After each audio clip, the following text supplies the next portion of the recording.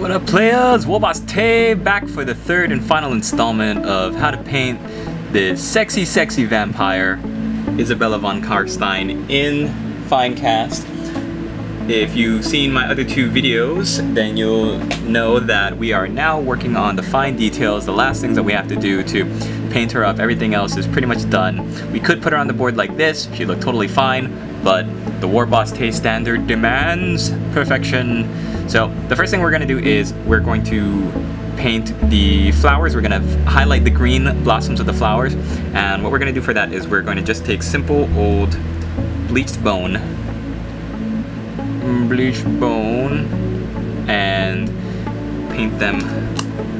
paint up the very tips of the leaves on the side of the blooms. There we go. Okay.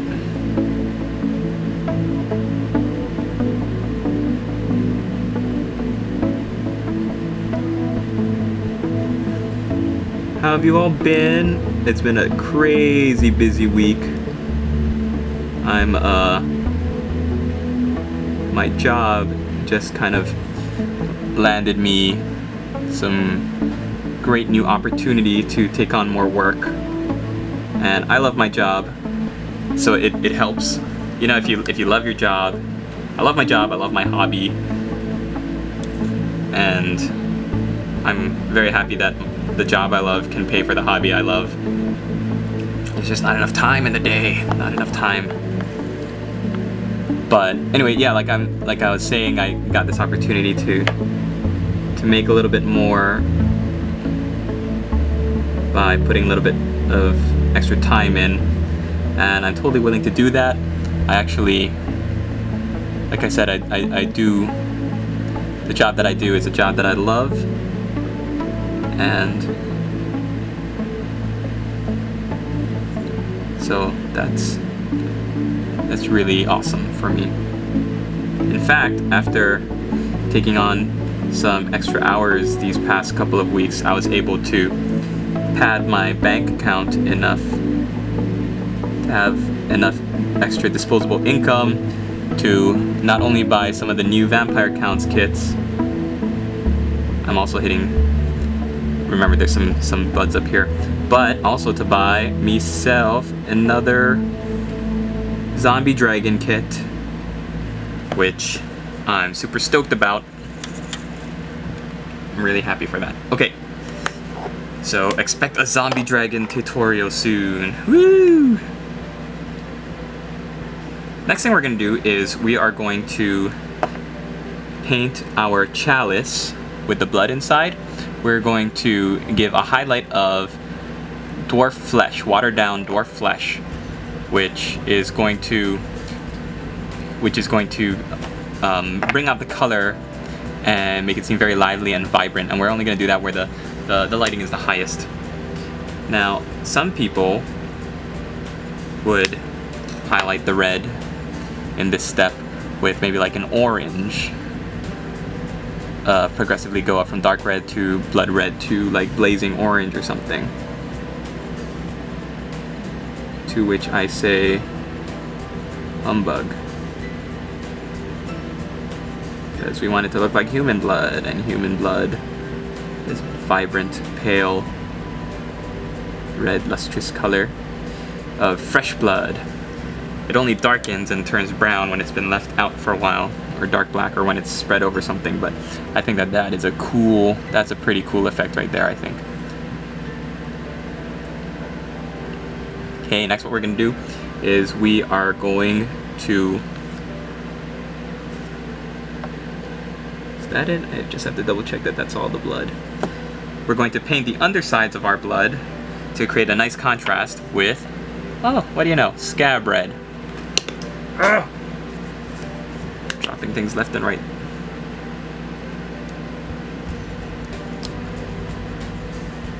So what I mean by the underside is, look for, when you're approaching the model from underneath, like in focus right there. I'm going to be painting the underside that might have gotten that might have gotten some paint, some blood red paint on it from the earlier steps when we were painting the blood in the chalice. Now at this point, some of you who like painting lots of blood and gore on your models, you might paint lots of this red gore on your chalice, on the entire chalice, like Izzy was just like toasting homies and pouring out her 40 on the sidewalk everywhere she went in the battlefield, and that's fine. You can do that. Just remember, if you do that though, that it's you want to create the distinction of the red from the gold. So you can do that, but you just got to be careful that you don't go overboard. Okay, so now that that's done, the last thing we're going to do for the blood in the chalice is we are going to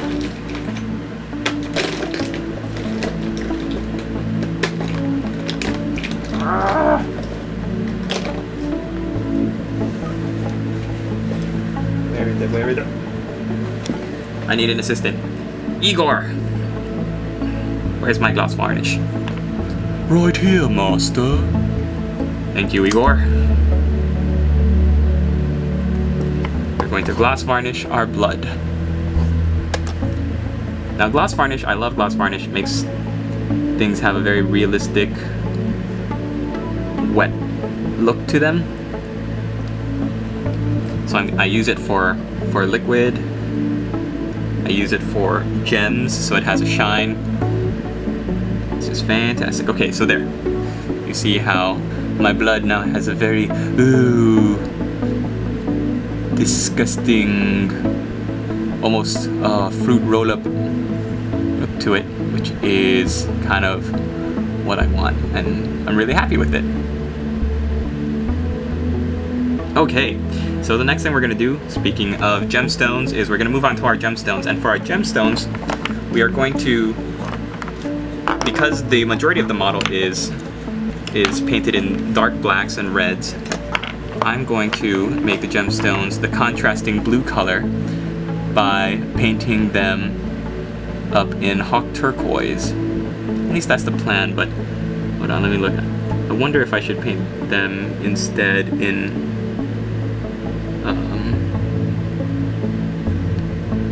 purple, like the von Carstein purple.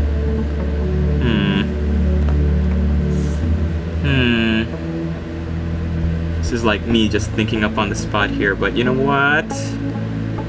No, I will not. Hawk turquoise. I'm gonna throw caution to the wind and give Our Lady some blue gemstones. So the gemstones on this model are at her neck, right there, on her choker. So what I do is I paint from the top center to the bottom center, and then across to the left side. So on the right side, down the center, and then to the left. Now you've got a bunch of different gemstones to do this on. The only one that really needs to follow that guideline though is the one at her choker, because that's the only one you see straight on. So I'm just kind of fudging these other ones on her chalice. Whether or not they're totally specifically to the way that I want them is not as important, because the one on her neck is the one your viewer is going to be looking at. There's also this one on her dagger handle, so I want to make sure that I get that one too. Her dagger handle is right there. Next to highlight, we're going to take our ice blue. There we go. And we're going to highlight the gems, and I'm only really going to do this special technique on the gem on her choker, and I'm just going to dot the other ones.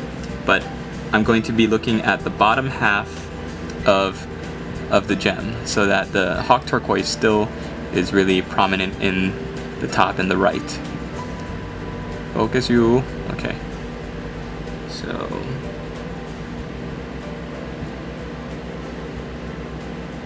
it's really hard to see. There you go. And for these other ones, I'm just going to briefly dot the bottom parts. As a painter, you try to fool the person who's looking at your model into believing that light is reflecting a certain way through the highlights.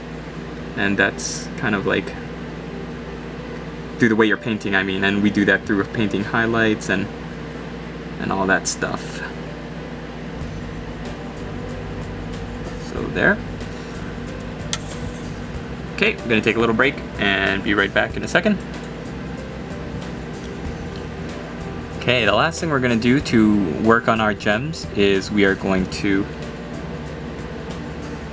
varnish, gloss varnish our gems again. And this is to give it that nice reflective shine that gem work has.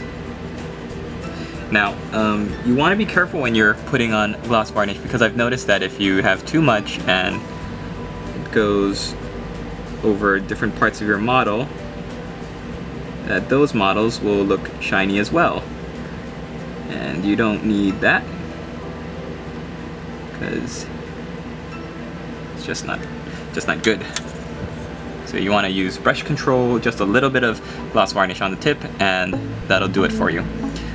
Okay, so the last thing we're going to do is we're going to give our pretty lady here some makeup. And the first thing we're going to do, oh, also the deathly, ghostly look to her eyes. So we're going to take some ice blue,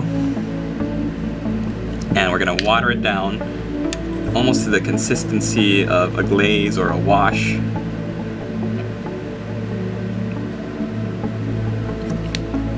So lots and lots of water, really make it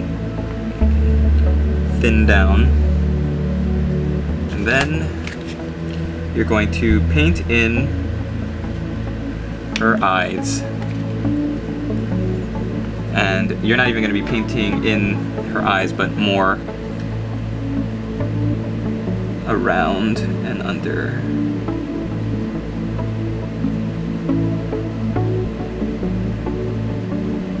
So we're giving her, oh, sorry, I'm so sorry. We're giving her some eyeshadow. Let's zoom in even more. I'm trying to muscle memory where the camera is, but if you notice that I'm painting in right under where it looks like her eyebrow is, and then around her eye, not going too much under.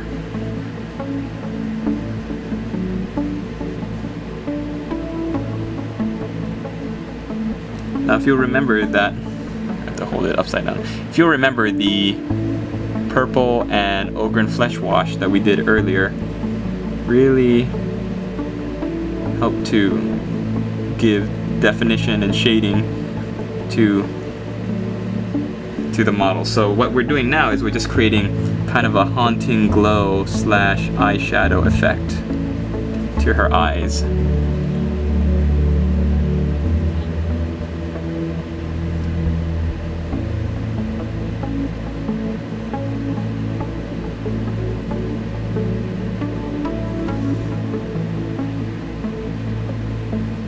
Now, if you feel yourself like you're painting on the tops of her cheeks, her cheek line, then you've gone too far. But this is kind of the effect that we're going for. You turn off the lamp so that you can kind of see it in a different lighting. There, so it's got this haunting blue glow to it. Okay, shield your eyes, I'm gonna turn on the light again. Alright, now the last piece, or the second to last piece for her makeup is the blood red lipstick. Now I'm gonna tell you a secret that, well, it's not really a secret, but I learned this in a white dwarf a while ago, and I also got this from a friend who said when you're painting lipstick, don't paint the upper lip, just paint the bottom lip, and that will indicate where the lips are. If you paint the upper lip, then it's gonna make her look like a drag queen, and that is not what we want. We want a sexy vampire lady, not a scary thing like that. So this is where your cleaning skills when you are cleaning the model because of the Finecast over here is going to come in handy.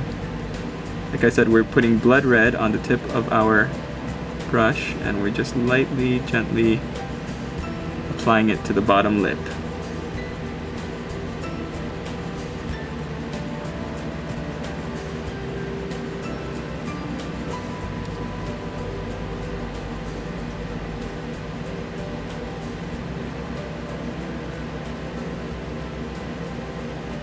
What I'm doing is I'm getting it all over the chin because I also want to show you an option that you could do is make like she's drinking from the chalice, so you can make the blood run down her chin.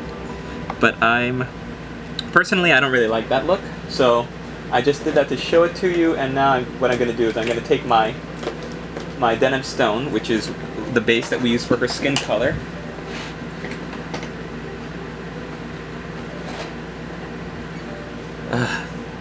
Where's my Dheneb Stone? Igor! Yes, master. You seen my Dheneb Stone anywhere? I put it in the refrigerator. Why would you do that? Because I'm an idiot. Igor. Igor, where's my Dheneb Stone? I'll go fetch it for you, master. Here it is, Dheneb Stone. Alright.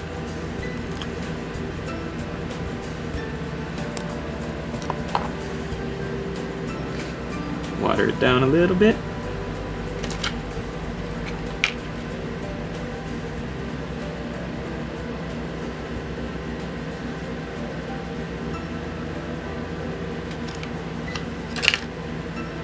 Alright, so get this baby in focus and fix this problem right up.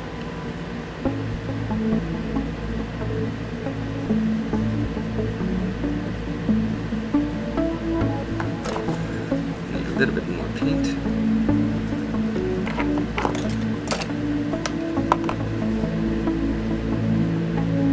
And light.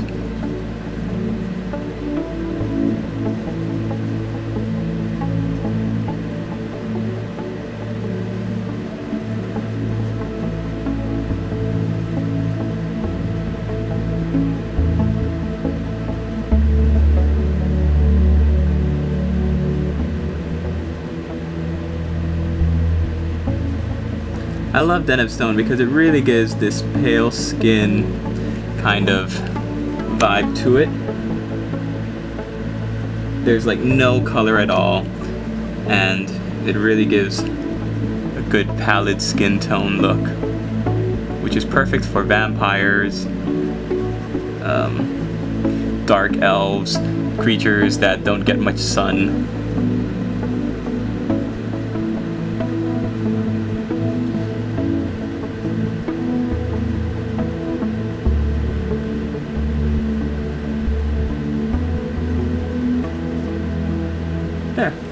There you go.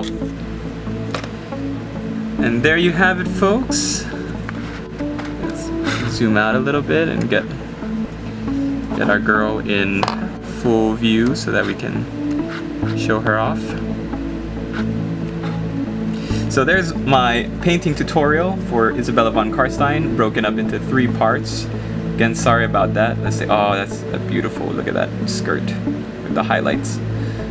I hope you enjoyed it. I hope you were able to get some inspiration from it. I hope you were able to learn some good techniques or improve, or just some different techniques. There are other things that you could do if you want that I'm choosing not to, like you can highlight the gold. If you want to highlight the gold, that's an extra step. All you really need to do is wash it with some Griffin Sepia, or even go dark and go Badab Black, and then just highlight it back up. You might even be able to want to highlight it with some Micro Silver. But for me, I think this is a good finished standard that I might do after I'm done while I'm uploading this. But just wanted to show you my technique, and really I just love this figure. This is one of my new favorite sculpts. I have the new Krell model. We'll see if that guy matches up to Izzy here, but I'm really happy with her. Hope you are too. Thanks for watching, and we'll see you in the next one.